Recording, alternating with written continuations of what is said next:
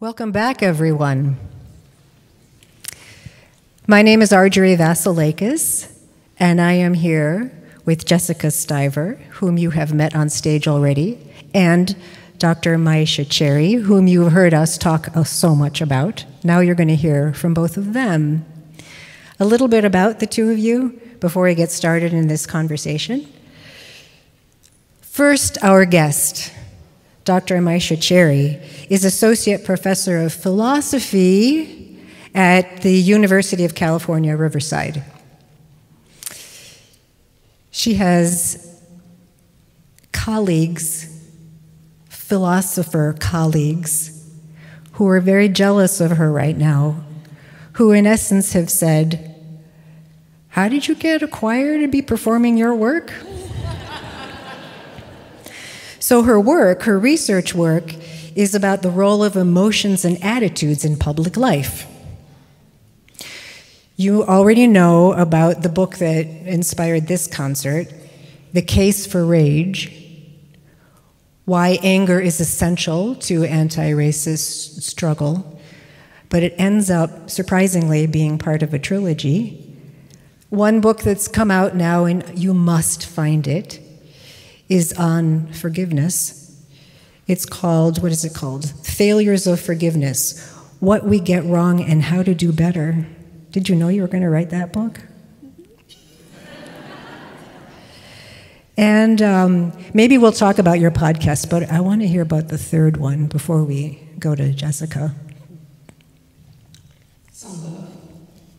It's on love. Are you going to give us a little spoiler? I'm still figuring it out myself. Aren't we all? So are you still doing monthly podcasts? It's a podcast that's called Unmute, the Unmute podcast. And you describe it by saying it's a philosophical hip-hop. And it gives an ear to voices and topics that mainstream philosophy does not give much attention to. Can you give an example? Maybe an exemplar that lets us know something about what you care about in that podcast. Well, philosophers have a tendency to be quite interested in very abstract things. And so the podcast is just to let people know in the world that there's a small section of us that's very interested in real-world issues and how to think very deeply about those real-world issues. So rage, love, forgiveness, how do we get along, how do we care for each other, and also more politically controversial topics. So that's what we talk about. That sounds like hip-hop. Jessica Steuver, you're entering your third year with Windsong, and you're also the director of the Case Western Reserve University Chorale, instructor of record. That means something. It does. And I'm intrigued to understand that you used to do this work with middle school singers in the Cincinnati area and had a show choir there. They must have been the most excited and jazzed bunch of young people. Now you're a doctoral student here at Case Western Reserve in music education. Can you tell us what the working title is of your doctorate thesis? That's a good question, Argerie. It changes probably weekly, sure does. Right? Yeah, essentially, I want to investigate the motivating factors of older queer adults who participate in queer affinity choirs like Windsong. I'm curious if the unique struggles at that intersection of being a queer older adult, if choir might serve as a coping mechanism, if it might be a social family replacement or just addition, if it might be just, oh, this is something I never have done in my life before, and here's a safe bunch of people to do it with.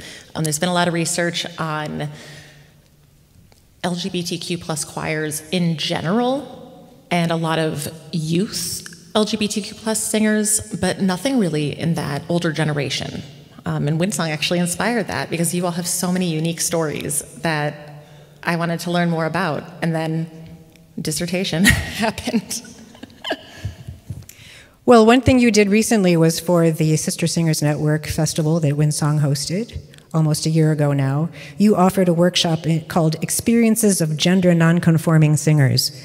It feels to me like that's going to be a chapter. We'll see. We'll see. And you said it, Jessica, this is about stories. So we've created this story in this concert, this interweaving inspired by A Case for Rage. And I'm just curious about how you both first came to know each other. And you've become collaborators now of a sort. So, Jessica, since you're talking, tell us your story first. Will do. So, the idea for this concert actually started about a year ago, a little over a year ago. I was taking a philosophy of music education course at Case taught by Dr. Lisa Copes. And she encouraged her students to read a variety of philosophy books of our choice, some with music ed, some just philosophy in general in other areas. And I came across The Case for Rage with one of my colleagues, and it just struck me in such a way.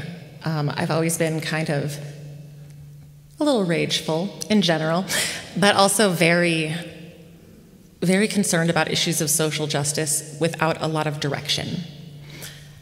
So in this class, Dr. Copes said that for our midterm, we could do any kind of creative assignment, anything that's not write a paper, give a PowerPoint presentation. And I thought, oh, we sing a lot of really good music with messages. There's a lot of choir music that has messages of rage in it. And I was like, ooh, a case for rage, a concert for rage. That would be a fun project to do. And so I made like a YouTube playlist and made fake programs and like wrote program notes that like have kind of made their way into this at times. And that was the project. I played the playlist for the class, passed around the fake programs, got an A. And about 6 months later, I got COVID. And in what I can only describe as a fever dream, I thought, oh, I conduct choirs. That's my job now. We could do this for real. And when I sent the email initially to your representation, I was like very sick, sweating, like, can Myisha Cherry come to Cleveland? We're gonna do a concert for Rage. And here we are.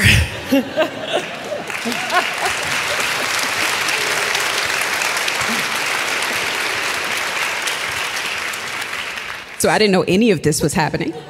I'm glad I can be part of this story. But I mean, it's stuff like this that really makes me happy. I mean, I'm gonna ask you later on, like, how did you really come across the book? Like, did you Google it? Did someone?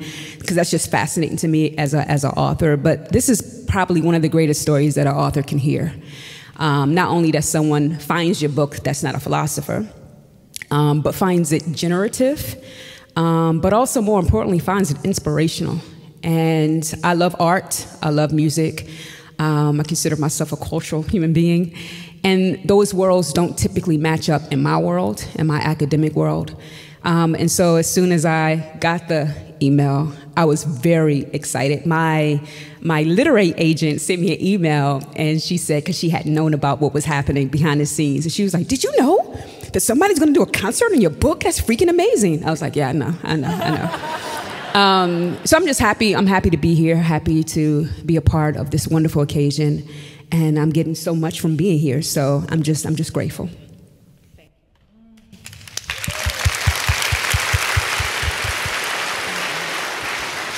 Also, sorry, the book, came across the book because Dr. Copes, the professor, she had a giant spreadsheet of different options and different focuses, and anti-racism and rage. I was like, oh, that. Of course.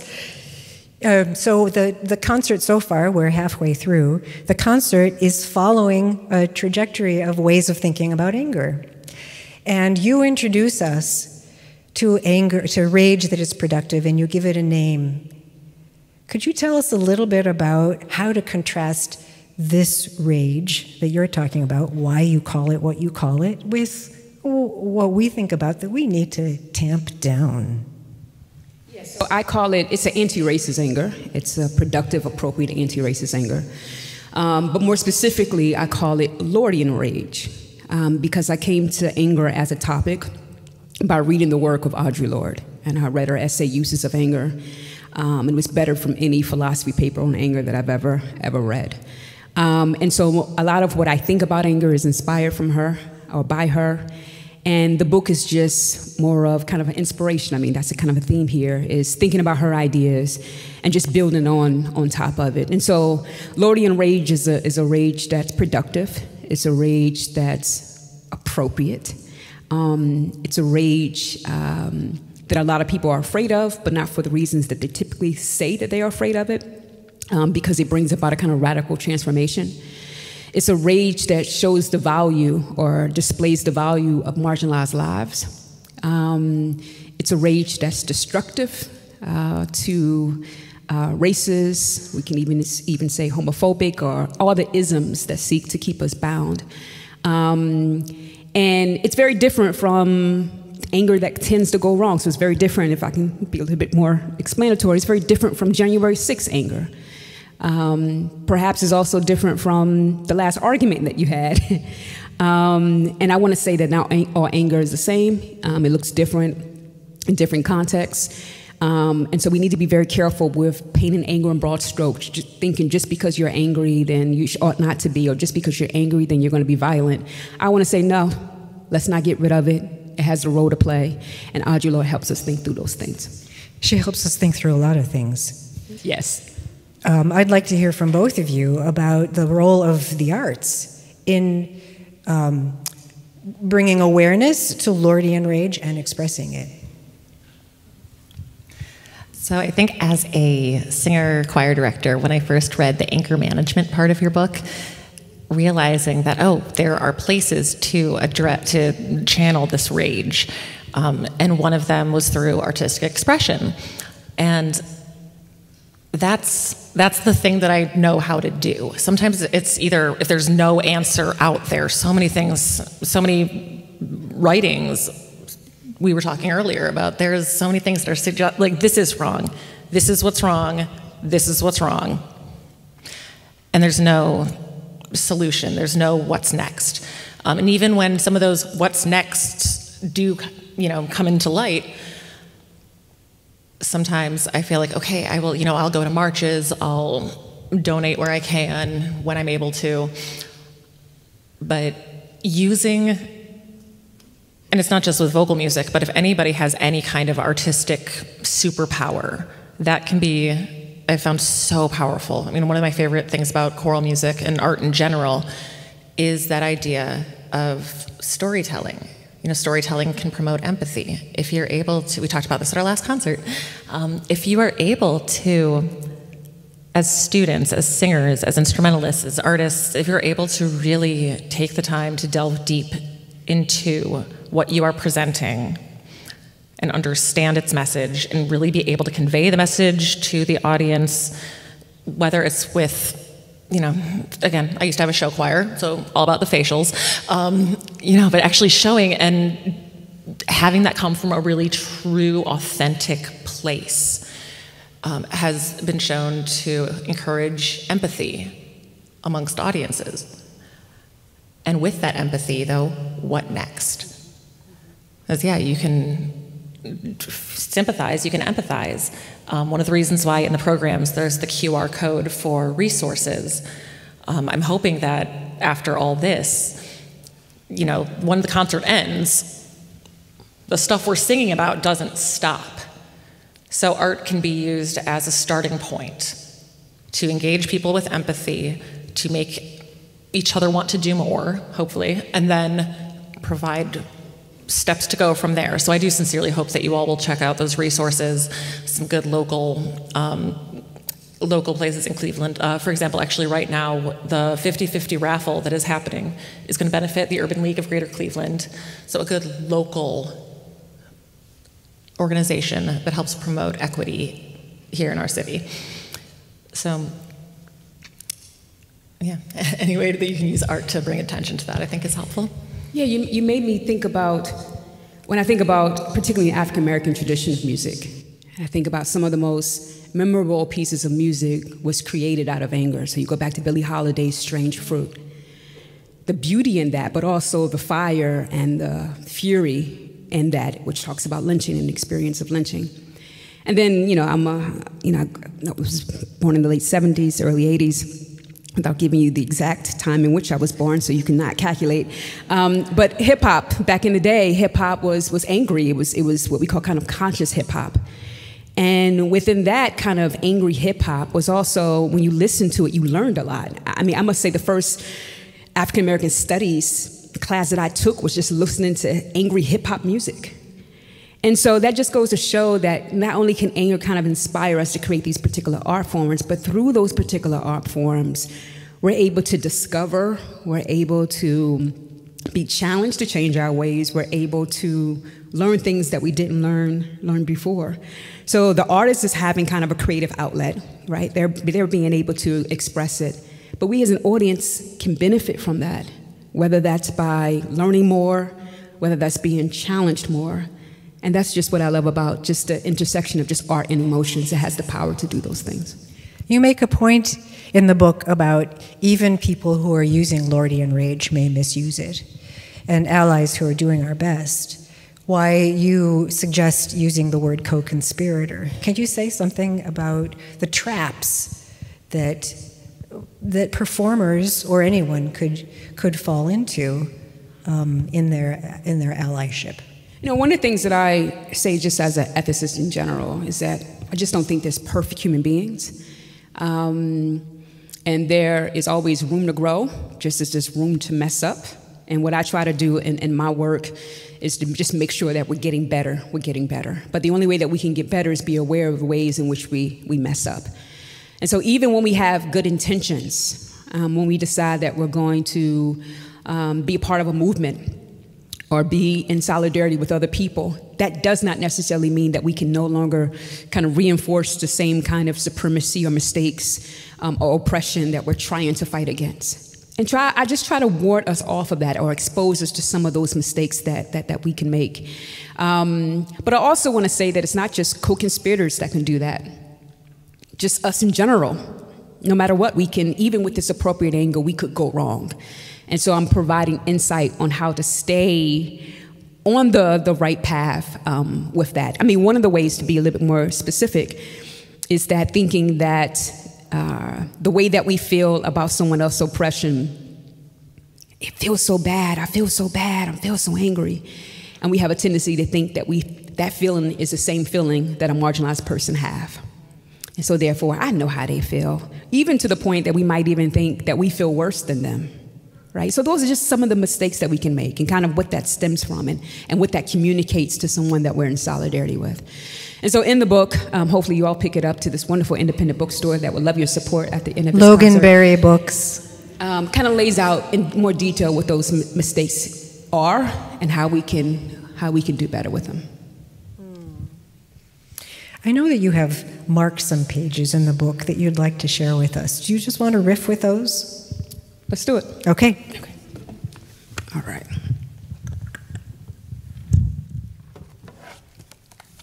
So since we talked about Audre Lorde a little bit, I'm going to start off with talking about her just a little bit. On April 28th, 1973, a 10-year-old black boy, Clifford Glover, was shot and killed by a white New York City police officer. The officer was indicted for his murder, but eventually acquitted of charges by a jury of his peers. 11 of the 12 were white men. Audre Lorde heard the verdict on the radio while driving from the airport. Quote, sickened with fury, blinded by rage, writes her biographer, she pulled her car over. On the side of the road, she wrote a poem entitled Power. She says, I am trapped on a desert of raw gunshot wounds and a dead child dragging his shattered black face off the edge of my sleep. Blood punctured from his cheeks and shoulders is the only liquid for miles. She continues, a policeman who shot down a 10-year-old in Queens stood over the boy with his cop shoes and Scheider's blood. This policeman said in his own defense, I didn't notice the size, nor nothing else, only the color. Reflecting on her own agency and the future, she writes, I have not been able to touch the destruction within me, but unless I learn to use the difference between poetry and rhetoric, my power too will run corrupt as poisonous mold or lie limp and useless as an unconnected wire. It's in this moment that Argerie Lord is faced with the reality of Black death at the hands of the police, as well as the justice system's shameful and inadequate response to it. Nevertheless, she's trying to figure out how to use her own power and anger, not to destroy or to corrupt, but to wield it in useful ways. She is also reminding us of the power we all possess. In order to make use of this power, there are some things that we must learn first.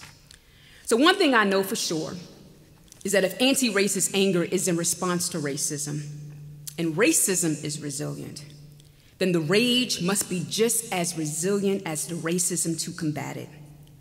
The way that anger remains resilient is by playing the role that I have described. Here's a recap, or a preview for a lot of you, of the role of anger in anti-racist struggle. It communicates the value of lives, particularly the racially marginalized and the oppressed. It alarms us to racism and racial injustice in explicit and subtle forms. It advertises racial justice worth. It makes us believe that we can change things. It makes us want to take risks to impact the future. It makes us optimistic that we can make a less racist and more just world possible. It motivates us to engage in productive action to end racial injustice. It allows us to resist racial rules that says that only whites have a right to assert their value and receive respect. It allows us to resist racial rules that declares that whiteness and white supremacy should be the norm. It turns allies into rage renegades. Like a coachable superstar athlete, anti-racist anger can be managed and cultivated to perform these functions at the highest level. So here are some things that I suggest to prevent a person's power through their rage from becoming corrupt. Get in solidarity with others. Express the anger. Create goals and plans to achieve racial justice. Resist those who try to silence and dismiss appropriate anti-racist anger. Be careful not to use anger to engage in the same supremacy that you are fighting against. You don't need to cool it first in order to engage in anti-racist struggle. Because anti-racist anger, what I have referred to Lordian rage, is aimed at radical change, has an inclusive perspective, motivates productive action, and is also compatible with and complementary to care, compassion, empathy, and love. Those who are angry needn't become more respectable or palatable to others in order to engage productively in the struggle. We already have what we need to use our power.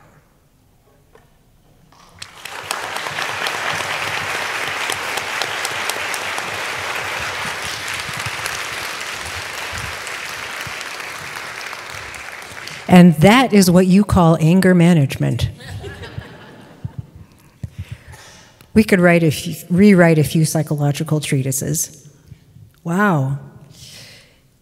Your practicality is something that you told us earlier, is something that many philosophers don't do. That's for others to do.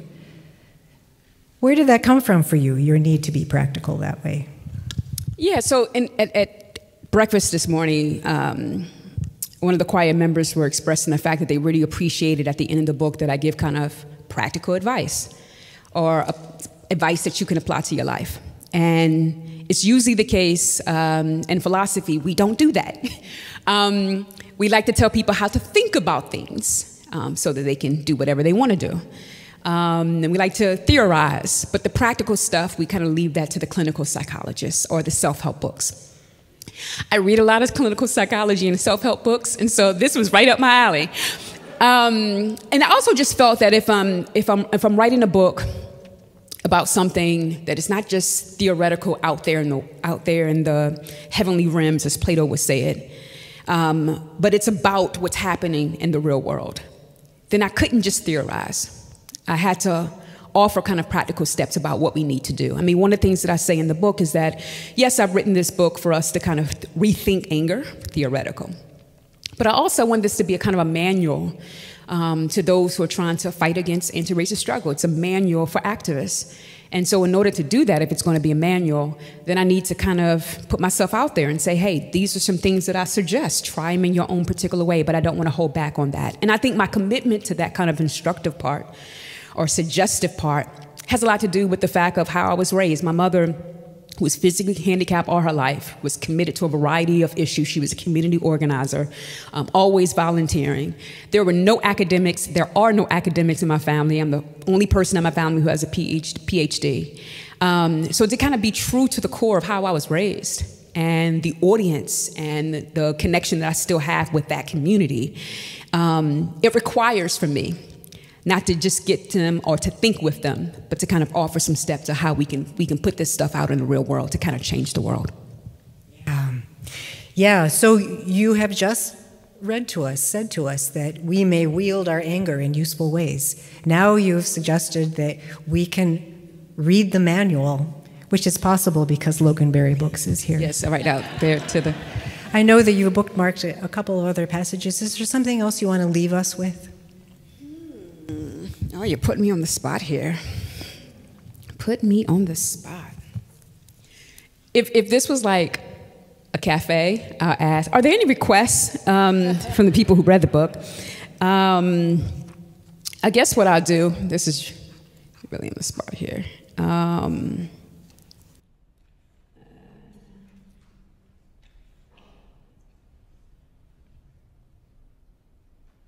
Okay.